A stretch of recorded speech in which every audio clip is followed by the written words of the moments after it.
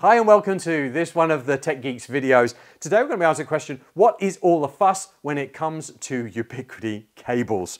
All right, maybe you didn't even know that Ubiquiti made Ethernet cables. You've probably been aware that they do them on a drum, UISP carrier, UISP Pro, CMR I think is another one of the other ones, 305 meters long, and you can build, put on the ends that you want. But maybe you didn't know that Ubiquiti make some patch panel cables as well, some patch leads as well. What do we have at the moment? All right, we have the flexible bendy, which we have a look at in a minute. We have Etherlighting, all right, and we have outdoor. So at the point of recording this at the beginning of 2024, those are the three main types of pre-made cables. In these bendable ones, in the small lengths, the 0.22s, all right, we have 50 packs as well. Really easy, grab that. Got a 48 port switch, so super easy just to patch that with a whole pack of those. Why are they so good? Okay, well, there are a number of reasons. Let's just have a look through some of these. And some of these you think, that's not relevant to me, and that's fine. But I think that these have a great place in the market for their flexibility. So this is a standard cable. This is made by Astratech. This is a Cat6A cable. We'll talk about the ratings of these in a moment. It is a solid 6mm wide cable. All right, normal connector that you've probably been used to up on the end there. Nothing really that exciting and special about it, but it is rigid. Put that up against a Ubiquiti cable. Now, this one is actually a Cat6. So on our lengths, really the difference between a Cat6 and a Cat6A is not really going to make any difference. Probably one of our significant differences is how long the connector is here at the top compared with this. But more importantly, how flexible this one is, which is what I want to show you. So this, if we had a switch, I've got a USW Lite 8 here. I've got a Cloud Gateway Ultra at the bottom. This is what we might do if we've got this in our little rack. Maybe we buy, this is a 1/2 meter, probably buy a 25 centimeter.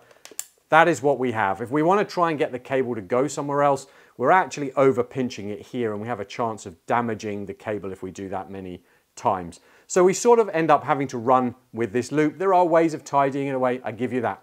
This is not about lots of workarounds. I'm just trying to show you some of the options that there are with these cables. Let's take a Ubiquiti patch cable. These are truly, truly flexible. So let me show you this. This end I've flexed now, and it's actually stayed in shape. Look at that. Maybe I could bend it this way, all right? And again, it's what it's designed to do. I've not overstretched this or structured this. This is going to stay like this, and the cables inside there are going to be nice and safe. We also get this nice thin profile as well. Now, Ubiquiti make these in a number of lengths. At the moment, I think we have the 0.1, also referred to as a 0.22, just to confuse things. So Ubiquiti call the length of the cable between these two points. They don't include the connectors. The connectors are about 4 centimeters each.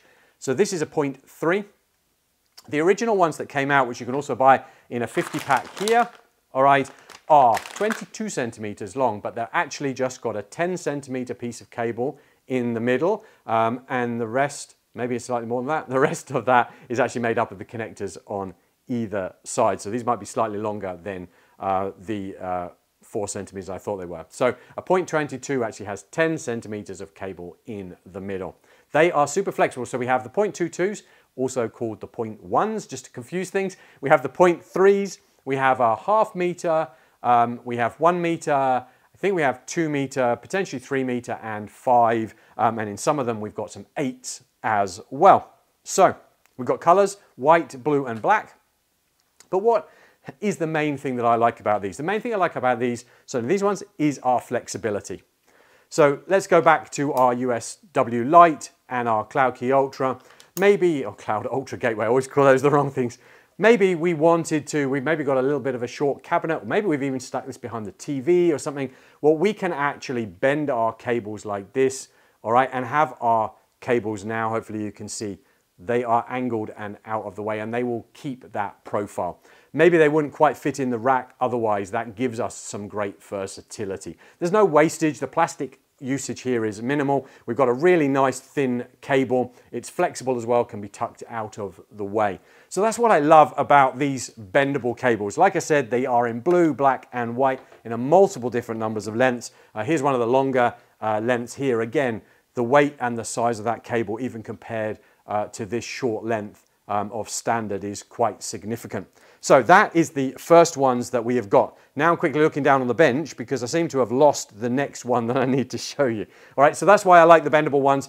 Great, like I said, available in 50 packs as well. Now let's try and see the other cable that I seem to have misplaced. All right, we will come back to in a moment. All right, we now have the outdoor cables.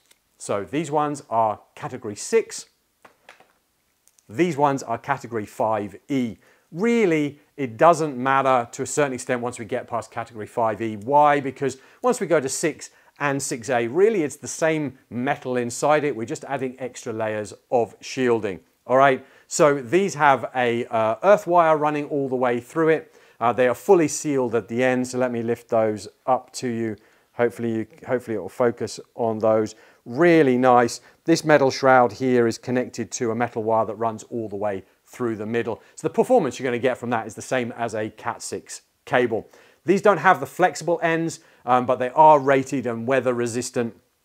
And so really good. I think these are up to about 8 meters. So not a significant length, but enough to maybe poke through the wall to put your Air Max, your Loco, or your Nano Station, or your Nano Beam, or something like that on the other side. So that is another really good cable option to have a look at. And again, another reason why I would have a look at these. They're pre-made, resilient, and again, fairly flexible, which makes it a little bit more easy to push those through the areas. Then our last one, these tiny ones, these, all right, are the Etherlighting cables. What's an Etherlighting cable? We have the Pro Max range of switches, which actually have an LED in the back of the switch port. And that shines, and you could configure that in a range of different colors, allowing you to shine the color through maybe for a VLAN or for a specific port group that you've put it into.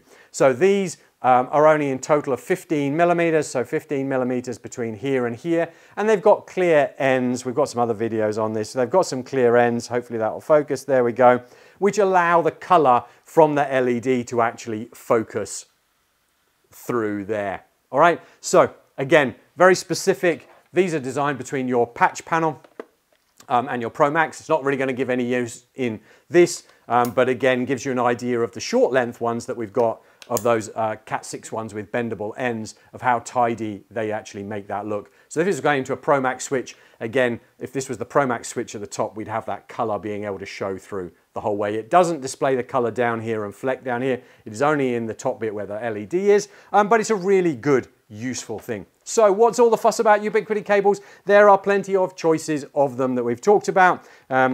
So quick run through to reminder, outdoor, got a drain wire through the middle of it. These are Cat 5E, up to about 8 meters in length, weather resistant, already sealed, already made, great for outdoor.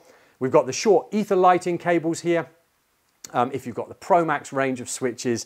And then we've got the bendable end from the 10 centimeter long all the way up to 8 meter. Again, really great, thin cable, really flexible, great for both ends where you want to patch, not just in your rack. Maybe you've got short space or whatever. It is great to be able to get that bend or move it to a way that works. So that's what's all the fuss about. Will it work for you? I don't know.